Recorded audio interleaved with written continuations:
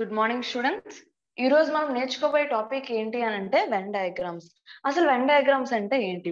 Venn diagrams are an effective tool for visualization and relationships between the sets, and they are often used in reasoning to make the sense of complex concepts and relationships. అసలు Venn diagrams అంటే ఏంటి? Venn diagrams ఏం చేస్తాయంటే ఒక particular items మధ్యలో ఒక relation అనేది ఏర్పాటు చేయడానికి మనకు యూజ్ అవుతాయి. ఓకేనా? వెన్ డయాగ్రామ్స్ అనేవి. For example, in a class of students 15 members failed in maths, 18 members failed in science, and 5 members in both the subjects. ఏంటి, ఒక ఎగ్జాంపుల్ ఇచ్చారు ఇక్కడ. 15 members అనేవారు ఉన్నారు మొత్తం. ఆ 15 ఒక క్లాస్ లో కొంతమంది స్టూడెంట్స్ ఉన్నారు. ఆ స్టూడెంట్స్ లో 15 members అనేవారు మ్యాథ్స్ లో ఫెయిల్ అయ్యారు, 18 members అనేవారు సైన్స్ లో ఫెయిల్ అయ్యారు, నెక్స్ట్ 5 members అనేవారు బోత్ ద సబ్జెక్ట్స్ లో కూడా ఫెయిల్ అయ్యారు. సో ఇక్కడ చూడండి, మ్యాథ్స్ లో ఎంతమంది ఫెయిల్ అయ్యారు? 15 members. ఓకేనా? సైన్స్ లో 18 members. మొత్తం బోత్ అంటే ఈ రెండిట్లో ఎంతమంది ఫెయిల్ అయ్యారు? 5 members అనేవారు ఫెయిల్ అయ్యారు. అర్థమైంది? ఇలా ఉంటాయి మనకి రిలేషన్స్ అనేవి వెన్ డయాగ్రామ్స్ లో.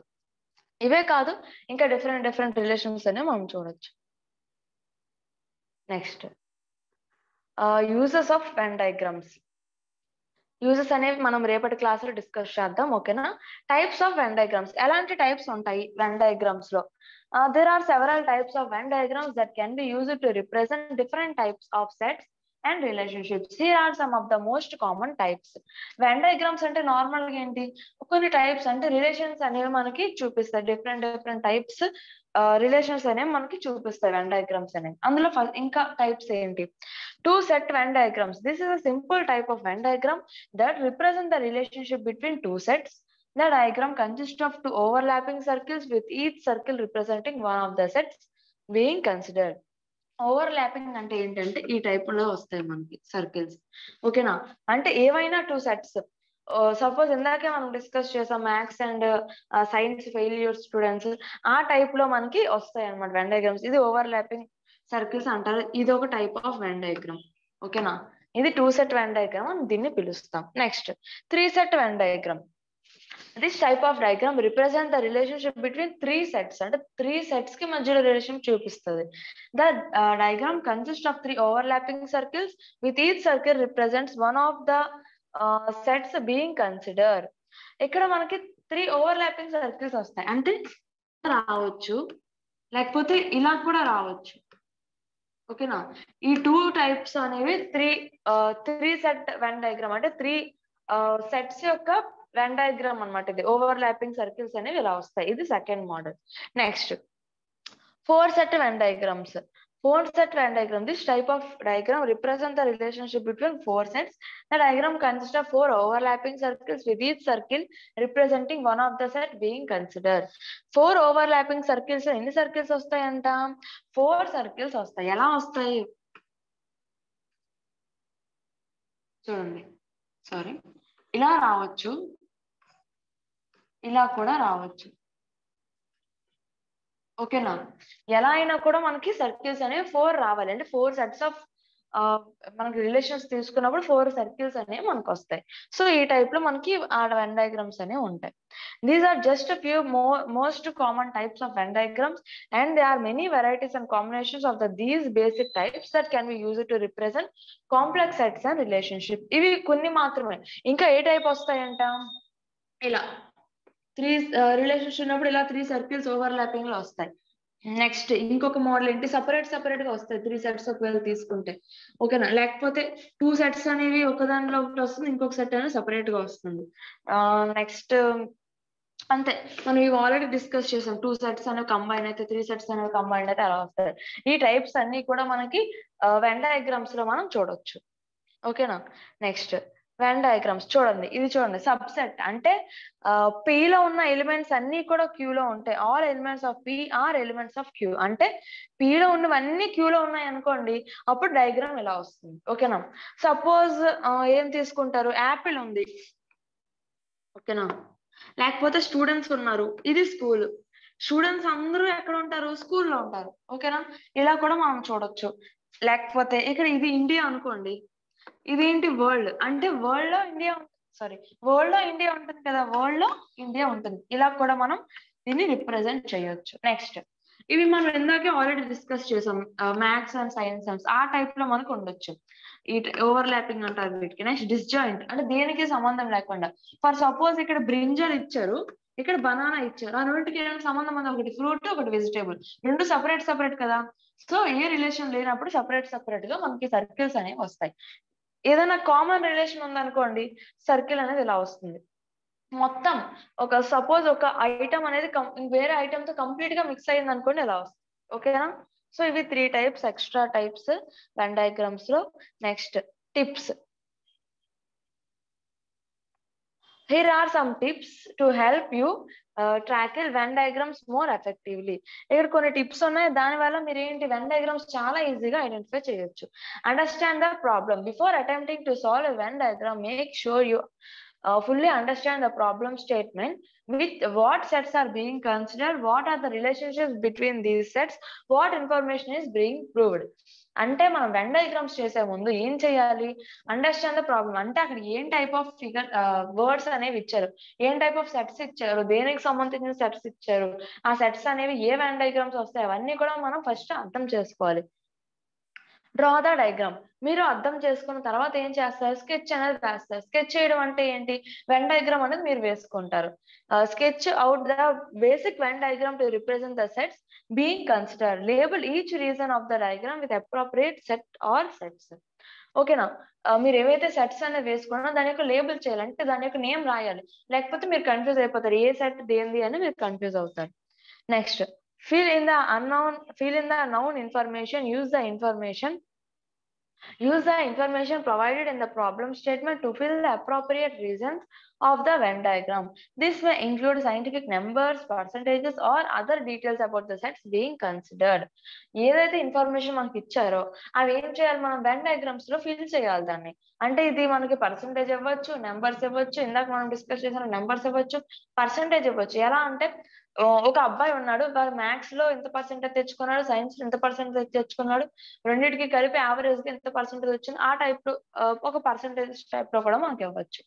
Next look for overlaps. Identify any areas of the overlap between the sets being considered. These reasons can be used to draw the conclusions about the relationship between the sets. వీటి వల్ల use ఏంటి? Conclusions అనేవి మనకు వస్తాయి. అంటే overlapping అనేది మనం identify చేయడం వల్ల కన్క్లూజన్స్ అనేవి వస్తాయి. ఏమొస్తాయి కన్క్లూజన్స్? P లో ఉన్న సగం ఎలిమెంట్స్ Q లో ఉన్నాయి, Q లో ఉన్న సగం ఎలిమెంట్స్ P లో ఉన్నాయి. అలాంటి కన్క్లూజన్స్ అన్ని కూడా మనకి ఇందులో వస్తాయి. Use logical reasoning.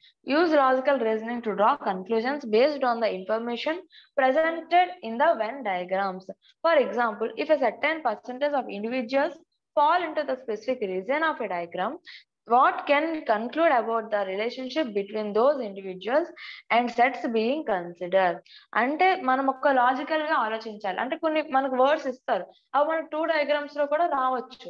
అలాంటప్పుడు కరెక్ట్ గా ఆలోచించి ఏ డయాగ్రామ్ లో వస్తుంది, మనకి ఏ రిలేషన్ అనేది కరెక్ట్ గా సరిపోతుంది అనేది ఆలోచించి అప్పుడు మనం ఆన్సర్స్ అనేవి చేయాలి.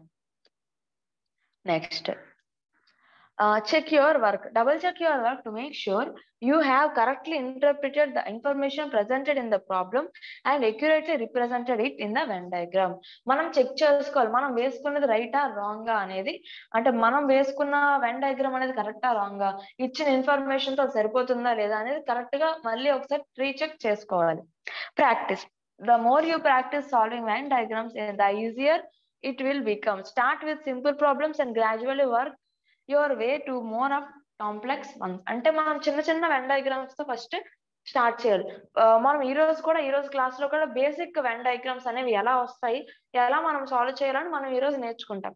రేపు మనకు కొంచెం కాంప్లెక్స్ గా ఉన్నవి, అంటే కొంచెం డిఫికల్ట్ గా ఉన్న వెన్ డయాగ్రామ్స్ అనేవి రేపు క్లాస్ లో మనం తెలుసుకుంటాం. ఓకేనా? అంటే మనం ప్రాక్టీస్ చేసేటప్పుడు కూడా ఫస్ట్ ఈజీవన్నీ ప్రాక్టీస్ చేసిన తర్వాత టఫ్ గా ఉన్నవన్నీ ప్రాక్టీస్ చేయాలి. ఓకేనా? ఓకే. సో ఇవి సమ్ ఇంపార్టెంట్ టిప్స్ మీరు ఫాలో అవ్వడానికి. రేపు మనం అసలు వెన్ డయాగ్రామ్స్ వల్ల యూజ్ ఏంటి అనేది రేపటి క్లాస్ లో డిస్కస్ చేద్దాం.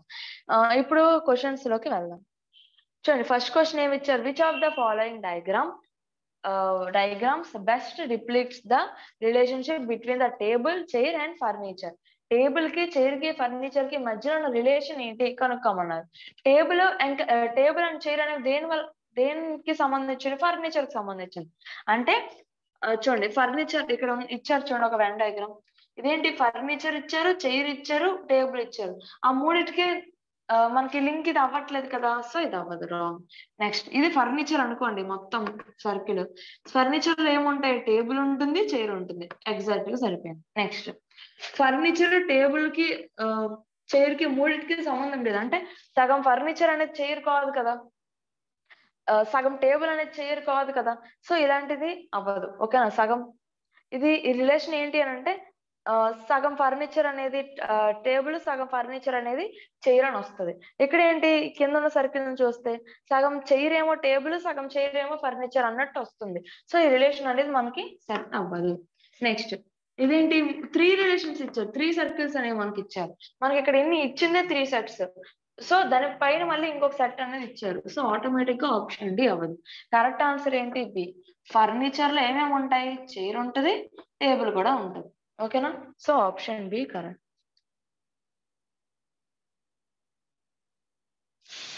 Next which of the following diagrams best డిప్లిక్ట్స్ the pen, pencil and stationery. ఇక్కడ కూడా మనం ఈజీగా చెప్పొచ్చు, పెన్, పెన్సిల్ దేనికి సంబంధించినవి, స్టేషనరీకి సంబంధించింది. అంటే స్టేషనరీలో ఏమేమి ఉంటాయి, పెన్ ఉంటుంది, పెన్సిల్ ఉంటుంది, ఇంకా ఇస్తే ఎరేజర్ కూడా ఉంటుంది. సో ఈ టైప్ ఆఫ్ ఫిగర్ అనేది మనకి ఎగ్జాక్ట్ గా సరిపోతుంది. సో కరెక్ట్ ఆన్సర్ ఏంటి, ఆప్షన్ ఏ. ఇది మళ్ళీ సరిపోదు, అంటే సగం ఫర్నిచర్, సగం స్టేషనరీ అనేది పెన్ ఇంకా పెన్సిల్, సగం పెన్సిల్ అనేది పెన్ ఇంకా స్టేషనరీ అవ్వదు కదా, సో రాంగ్. ఇచ్చోండి స్టేషనరీ ఇచ్చారు, పెన్ లో పెన్సిల్ ఇచ్చారు, సో మనకి ఇది కూడా అవ్వదు. ఈ మూడు సెపరేట్ సెపరేట్ అంటే పెన్ వేరు, పెన్సిల్ వేరు, స్టేషనరీ వేరు అంటే కాదు కదా, సో ఇది wrong. Option A correct. Next identify the diagram that best డిప్లిట్స్ the relationship among the given classes. Ball, bat and gloves అనేవి ఇచ్చారు. ఓకేనా, బాల్, బ్యాట్, గ్లౌజెస్ ఇవన్నీ దేనికి సంబంధించినవి, ఒక క్రికెట్ ఐటమ్స్ కి సంబంధించినవి. ఇక్కడ ఏమన్నా అలా రిలేటెడ్ ఉందా, ఇక్కడ చూడండి 3 మిక్స్ చేసి ఇచ్చారు. ఆప్షన్ ఏలో 3 సెపరేట్ గా ఇచ్చారు, బాల్ వేరు, బ్యాట్ వేరు, గ్లౌజెస్ వేరు. ఓకే సరిపోతుంది. నెక్స్ట్ ఇది కూడా చూద్దాం ఒకసారి. బాల్, బాల్ లో సగం గ్లౌజెస్, బాల్ లో సగం బ్యాట్ అవుతుందా, అవ్వదు.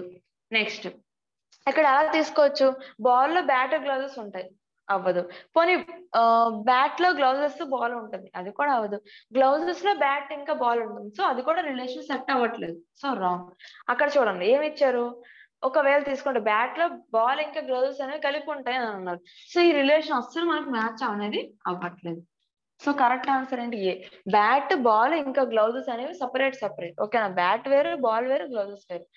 ఇలా ఇచ్చినా కూడా ఆన్సర్ అవుతుంది ఎప్పుడు, అది మొత్తం క్రికెట్ ఐటమ్స్ అంటే రిలేటెడ్ ఐటమ్స్ అలాంటివి ఏమైనా ఇస్తే అవుతుంది. ఓకేనా, next we identify the diagram that best represents the relation among the given classes gold, carbon, metal. ఓకేనా, గోల్డ్ అనేది ఏంటి, ఒక మెటల్, కార్బన్ అనేది ఏంటి, నాన్ మెటల్. సో ఈ రెండింటికి రిలేషన్ ఉండదు. అంటే మెటల్ లో ఏమొస్తాయి, గోల్డ్, కార్బన్ అనేది నాన్ మెటల్ కదా, సో మెటల్ కి సంబంధించింది కాదు. సో ఇది ఒకవేళ మెటల్ తీసుకుంటే, ఇక్కడ గోల్డ్ తీసుకుంటే కార్బన్ మెటల్ కాదు కదా, సో ఆప్షన్ ఏ అవ్వదు. ఈ 3 సెపరేట్ సెపరేట్ కూడా కాదు, గోల్డ్ వేరు, మెటల్ వేరు, కార్బన్ వేరు కాదు, మెటల్స్ అంటే గోల్డ్ వస్తుంది. సో ఇది మనకి రిలేషన్ సెట్ అవ్వట్లేదు. నెక్స్ట్ ఇక్కడ ఈ రెండు కూడా మనకు సెట్ అవ్వట్లేదు. ఎందుకు, సగం గోల్డ్, సగం మెటల్ ఇలాంటివి కూడా మనకు రిలేషన్ సెట్ అవ్వదు. లేకపోతే సగం మెటల్, సగం గోల్డ్ ఈ రిలేషన్ కూడా మనకు సెట్ అవ్వట్లేదు, సో రాంగ్. ఇక్కడ చూడండి మెటల్, ఇదేంటి గోల్డ్, అంటే మెటల్స్ లో ఒకటి ఏంటి గోల్డ్. నెక్స్ట్ ఇదేంటిది కార్బన్, అంటే ఇది నాన్ మెటల్ కదా, సో మెటల్ కి సంబంధించింది అసలు పూర్తిగా కాదు. సో దీనికి రిలేషన్ లేదు కాబట్టి మనం సెపరేట్ గా వేసుకున్నాం. కరెక్ట్ ఆన్సర్ ఏంటి, ఆప్షన్ డి.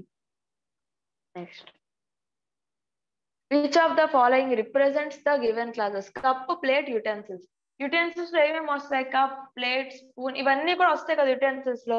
అంటే ఇప్పుడు ఎలా వస్తుంది, యుటెన్సిల్స్ లో కప్ ఒకటి, ప్లేట్ ఒకటే వస్తుంది. సో ఆప్షన్ ఏ సరిపోతుంది. చూడండి కప్ వేరు, ప్లేట్ వేరు, ఓకే. యుటెన్సిల్స్ అనేవి దీనికి సంబంధించింది కదా, బట్ ఇక్కడ కూడా సపరేట్ గా ఇచ్చారు, సో రాంగ్. ఇక్కడ చూడండి కప్ అండ్ ప్లేట్ అనేది హాఫ్ హాఫ్ అయితే యుటెన్సిల్స్ వేరే. ఈ టైప్ లో మనకి ఇచ్చారు ఫిగర్, సో ఇది కూడా సెట్ అవ్వదు. ఈ 3 కలిపి ఇచ్చారు, సో మనకి ఇది కూడా సెట్ అవ్వదు. Option A correct. యుటెన్సిల్స్ లో కప్ ఉంటుంది, ప్లేట్ కూడా ఉంటుంది. ఈ రెండు మళ్ళీ జాయిన్ చేయలేదు చూడండి, ఎందుకంటే కప్, ప్లేట్ వేరు వేరు కాబట్టి. Next Factory represents, choose the Venn diagram which best represents the following classes. Factory, product and machinery. Factory ఇచ్చారు, ప్రొడక్ట్ ఇచ్చారు, మిషనరీ ఇచ్చారు. ఫ్యాక్టరీలో ఏమేమి ఉంటాయి? ప్రొడక్ట్ ఉంటుంది, మిషనరీ కూడా ఉంటుంది. So A type of figures వస్తాయి? ఇక్కడ చూడండి, ఫ్యాక్టరీలో మిషనరీ ఉంటుంది, మిషనరీలో ప్రొడక్ట్ ఉంటుంది. సో ఇది మనకి అంతలా సెట్. మెషిన్ లో ప్రొడక్ట్ అనేది ఉండదు కదా, ఫ్యాక్టరీలో కదా ప్రొడక్ట్ అనేది ఉంటుంది. సో మనకి ఆ రిలేషన్ అనేది సెట్ అవ్వట్లేదు. నెక్స్ట్ సెకండ్ ఆప్షన్ చూసుకున్నట్లయితే, సెకండ్ ఆప్షన్ ఏమి ఇచ్చారు? ఫ్యాక్టరీలో సగం మెషినరీ ఉంటుంది, సగం ప్రొడక్ట్ ఉంటుంది. ఆ టైప్ లో మనకి ఇచ్చారు ఫిగర్ అనేది. సో అది కూడా మనకి సెట్ అవ్వదు. ఓకేనా? నెక్స్ట్ థర్డ్ ఆప్షన్ లో 3 సపరేట్ ఇచ్చారు. ఫ్యాక్టరీ వేరు, ప్రొడక్ట్ వేరు, మిషనరీ వేరు అన్నట్టు ఇచ్చారు మనకి రిలేషన్. సో అది కూడా రాంగ్. నెక్స్ట్ ఇచ్చోండి, ఫ్యాక్టరీలో మెషిన్స్ ఉంటాయి, మెషినరీ ఉంటుంది, వాటి నుంచి తయారు చేసే ప్రొడక్ట్ కూడా ఉంటుంది. So option D correct. Next, which of the following diagram indicates the best relation between India, Haryana and world? ఇందాక నేను చెప్పా, వరల్డ్ లో ఏముంటుంది? ఇండియా ఉంటుంది. ఇండియాలో ఏముంటుంది? హర్యానా ఉంటుంది. ఓకేనా? అంటే ఎలా వస్తుంది? వరల్డ్ లో ఇండియా ఉంటుంది, ఇండియాలో హర్యానా ఉంటుంది. సో ఇలా రావాలి సర్కిల్స్ అనేది. ఇది మనకు అలా లేదు, ఇది సపరేట్ వరల్డ్ వేరు, హర్యానా వేరు, ఇండియా వేరు అంటే ఇచ్చారు. So wrong. వరల్డ్ లో ఇండియా సపరేట్ గా, హర్యానా సపరేట్ గా ఇచ్చారు. సో అవ్వదు. ఇక్కడ చూడండి, world, India, Haryana. So option D. Next ఇక్కడ ఏమి ఇచ్చారు? which is the following diagrams indicates the best relation between earth, see and sun అనేవి ఇచ్చారు. ఇక్కడ ఏంటి? ఎర్త్ కి, సీ కి, సన్ కి సంబంధించింది. ఎర్త్ ఇంకా సన్ అనేవి సోలార్ సిస్టమ్ లో ఒక పార్ట్, సి అనేది సోలార్ సిస్టమ్ లో ఒక పార్ట్ కాదు. అంటే మనం రిలేషన్ దీనికి చెప్పలేం. అంటే ఎర్త్ లో సి ఉంటుంది కదా, సన్ అనేది సపరేట్ గా ఉంటుంది. అంటే ఎర్త్ లో సి ఉంటుంది, సన్ అనేది సపరేట్ గా ఉంటుంది. ఓకే, ఇది సరిపోయింది. ఎర్త్, సి, సన్ సపరేట్ అంట. సో మనకి ఇది అవ్వట్లేదు. నెక్స్ట్, సన్ లో సగం ఎర్త్, సగం సి అంట, లేకపోతే ఎర్త్ లో సగం సన్, సగం సి అంట. సో ఇది కూడా రిలేషన్ మనకు వర్కౌట్ అవ్వట్లేదు. నెక్స్ట్, ఇది ఒకవేళ సన్ లో ఎర్త్ ఇంకా సి తీసుకున్నా మనకు అవ్వదు, ఎర్త్ లో సన్ ఇంకా సి తీసుకున్నా కూడా మనకు అవ్వదు. So wrong. అంటే correct answer option A. Earth లో సి ఉంది, సన్ అనేది సపరేట్, దీనికి రిలేషన్ లేదు.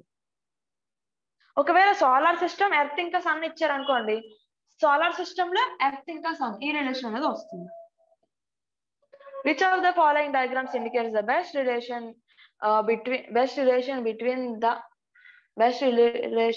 between examination, questions and practice? Examination, questions and practice ఏంటి రిలేషన్? ఒక ఎగ్జామ్ ఉంటుంది, అందులో క్వశ్చన్స్ ఉంటాయి, ప్రాక్టీస్ కూడా ఉంటుంది. ఎగ్జామ్ ఒకవేళ ఉన్నది అంటే, ఎగ్జామ్ లో ప్రాక్టీస్ ఉండదు కదా, ఎగ్జామినేషన్ లో ప్రాక్టీస్ ఉండదు. ఎగ్జామ్ చేసేటప్పుడు ప్రాక్టీస్ చేస్తాం కానీ ఎగ్జామ్ లో ప్రాక్టీస్ ఉండదు. So wrong. ఇక్కడ చూడండి, 3 వేరు అని చెప్పారు. లేదు, 3 ఒకదానికి సంబంధించిందే. సో ఇది రాంగ్. ఇక్కడ చూడండి, ఏమి ఇచ్చారు? ఎగ్జామ్ లో క్వశ్చన్స్ ఇచ్చారు, ప్రాక్టీస్ వేరేగా ఇచ్చారు.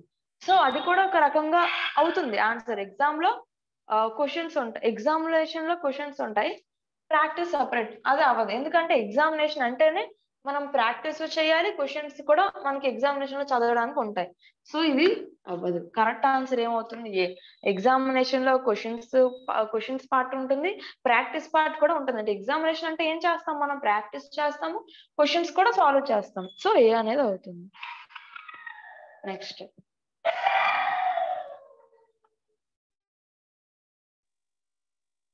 ఇప్పుడు చూడండి, ఇందులో ఏం ఇచ్చారు? Which of the following diagrams indicates the best relation between teacher, writer and musician? Teacher ఇచ్చారు, రైటర్ ఇచ్చారు, మ్యూజిషియన్ ఇచ్చారు. ఈ ముగ్గురికి ఏమైనా సంబంధం ఉందా? ఉంది. ఎందుకు? టీచర్ అనేవారు రైటర్ అవ్వచ్చు, మ్యూజిషియన్ అవ్వచ్చు. రైటర్ అనేవారు టీచర్ అవ్వచ్చు, మ్యూజిషియన్ అవ్వచ్చు. మ్యూజిషియన్ అనేవారు టీచర్ అవ్వచ్చు, రైటర్ కూడా అవ్వచ్చు. సో ముగ్గురికి కూడా రిలేషన్ అనేది ఉంది. సో ముగ్గురికి రిలేషన్ అంటే సర్కిల్స్ ఏం అవ్వాలి? 3 కూడా ఓవర్ ల్యాపింగ్ అవ్వాలి.